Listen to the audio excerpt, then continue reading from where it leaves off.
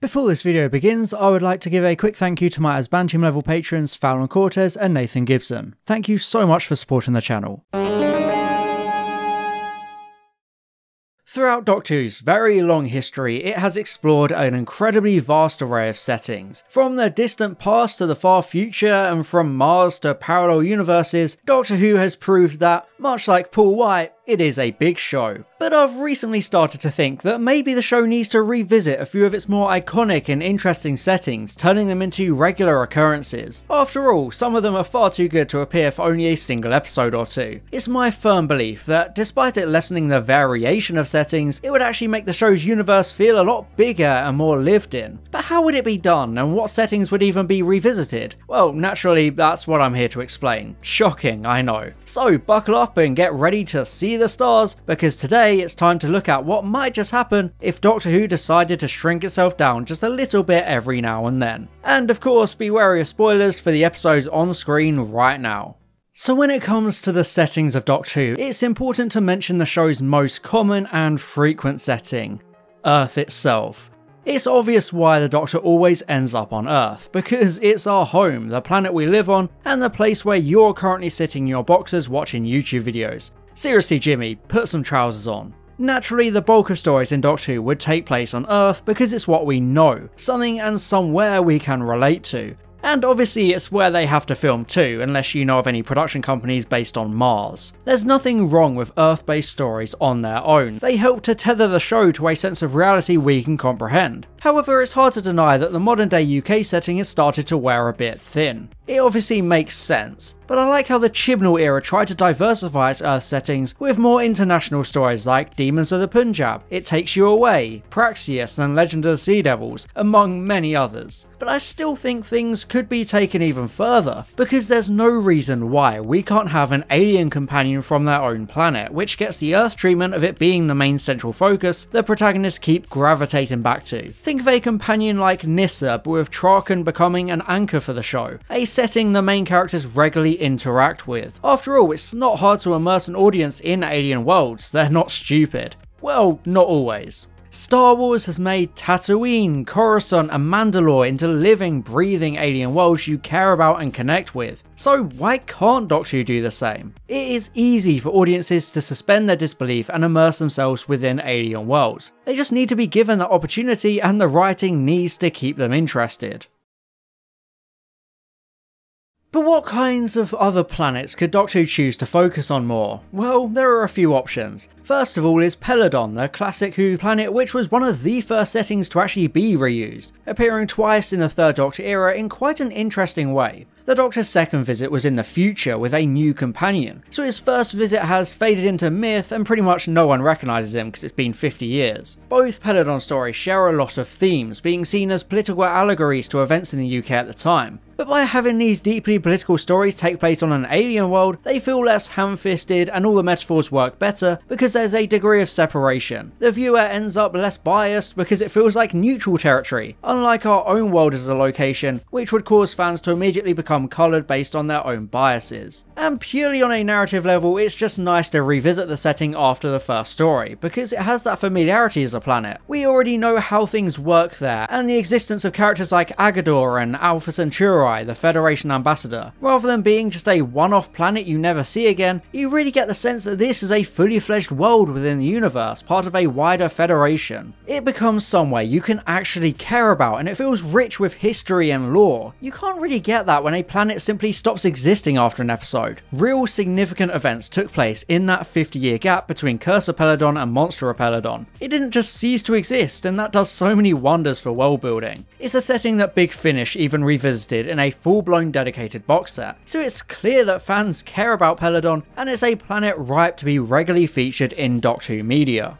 The modern equivalent of Peladon is probably New Earth, which is one of the most interesting settings in the current Doctor Who universe because of how well it was already fleshed out in its two appearances. There are named characters like the Face of Boe and the Duke of Manhattan, who have clear roles and reputations on the planet, along with the Sisters of Plenitude and Catkind, who are the humanoid cat aliens we see living on the planet. This alone makes it more futuristic and alien than Earth itself. Sure, the planet is basically just Earth but with flying cars, but all this added lore and the world building pushes it to a more interesting level and makes it its own thing. Much like with Peladon, audiences can transpose or project themselves onto the setting and easily accept it despite it being another planet in the far future. I genuinely think episodes like Kill the Moon and In the Forest of the Night would actually work a lot better if they were based around New Earth instead. A big problem with those episodes are the incredible leaps of logic and the ridiculous scientific stretches of the imagination. They just don't feel like they could ever really realistically take place in or around Earth. However, those problems would disappear if it was all taking place on New Earth instead, a setting we aren't permanently tied to and there's no reality to compare it to. We don't know how New Earth's moons might work, so the plot of Kill the Moon would feel a lot less ridiculous. It's still a setting we care about as viewers, so the emotional beats of the episode still hit effectively, but the negatives are minimised a lot. I just think there's a lot of potential in New Earth as a setting. It's the kind of futuristic Earth with flying cars and everything we'd expect, but by being a completely different planet, you don't have to worry about putting a date on anything, since it can never really become outdated or age poorly. I mean, Kill the Moon is going to be out of date in like 20 years time, so that wouldn't have happened with New Earth unless, I don't know, someone who is watching it in the year 5 billion is like, nah mate, what are you talking about? That doesn't exist. You're crazy. But if they're 5 billion years in the future, I think they'd be able to understand.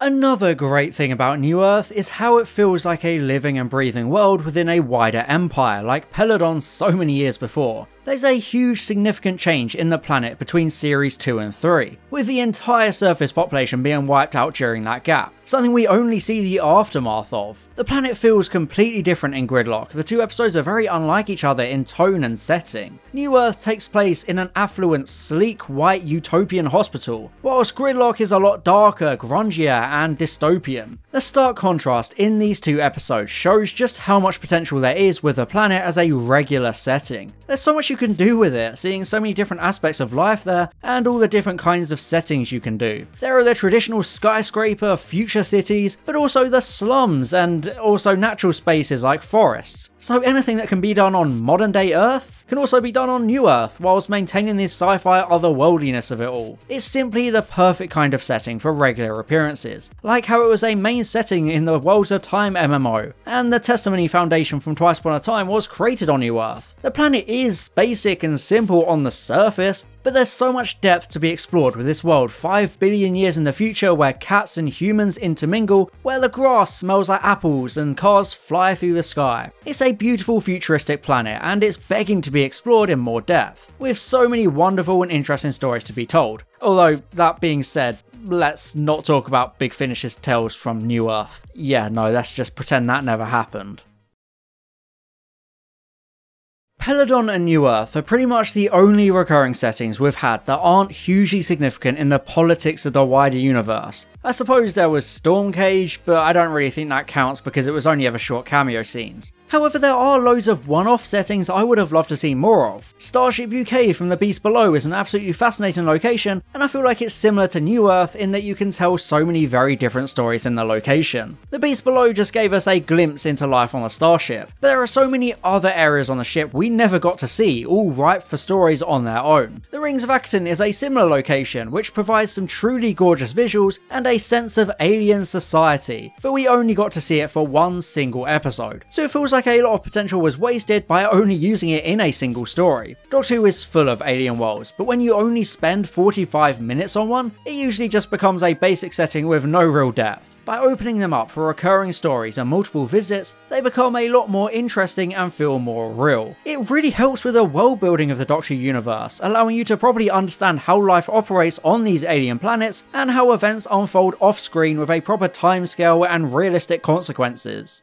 Probably the two most significant and important recurring planets in Doctor Who are Gallifrey and Skaro. Skaro was the first alien world the TV show ever visited, so it would have a huge amount of significance even if the Daleks weren't involved. Although, to be honest, if they weren't, the show would have never taken off to begin with. Seeing the Daleks' homeworld so early on has caused it to come back quite a few times afterwards. On TV it showed up in Evil of the Daleks, Genesis of the Daleks, Destiny of the Daleks, Remembrance of the Daleks, the 1996 TV movie, Asylum of the Daleks, and the Series 9 two-part opener. Along with this, it has appeared in an absolutely absurd amount of audios, comics, and books, cementing its status as one of the most visited planets in the entire Doctor Who media landscape. After all, the Daleks are the Doctor's biggest enemy, so it really helps with the universe's world building for them to have a permanent home, a terrifying stronghold at the heart of their empire. There's a lot of narrative weight for a story to take place on Skaro because the viewer knows what that represents. Sure, the planet itself is just kind of a post-apocalyptic desolate wasteland, but as a general location it carries a lot of significance and makes sense as a permanent part of the Doctor Who universe. I wish we could even have some sort of clear location for the planet within the galaxy so we could get a sense as to the space the Dalek Empire covers. It's like how in Flux they alluded to, the Dalek sector, the Cyberman sector, and the Sontaran sector, but not actually telling us where any of that covered. But even without knowing where it is, knowing Skaro is a planet out there in the universe is always a brilliant, terrifying piece of world building for Doctor Who. And yes, I know I'm saying the word world building a lot.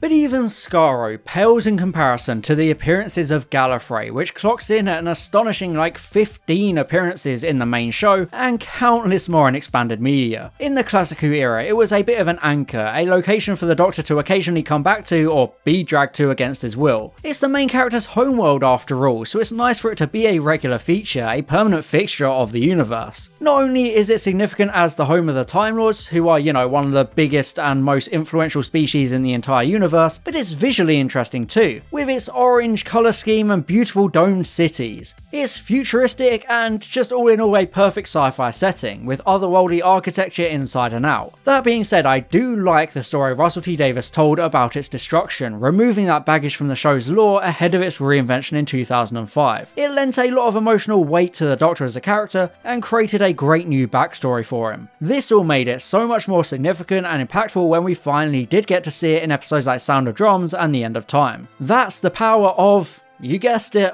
world building, because world building is exactly what it says on the tin. It's building a world and establishing these kinds of planets and their societies. But all that being said, I would have rather the show either stuck to it being destroyed or it being back permanently, rather than bringing it back just to destroy it again. Expanded media has shown just how ripe Gallifrey is for stories, with a Big Finish Gallifrey series featuring all sorts of political intrigue and drama, while there's all sorts of history and lore to pull from as well, with stories like Longbarrow and the Timeless Children using the setting to delve into the history of the Doctor and the Time Lords as a wider species. The Time Lords in general are kind of boring, I can't lie, but I always love the idea of Gallifrey being a permanent part of the universe, somewhere we can occasionally visit and have interesting adventures. Expanded media has kind of milked Gallifrey dry, but with the right writers and ambition, it could once again become a shining narrative location and centerpiece for the Doctor Who universe.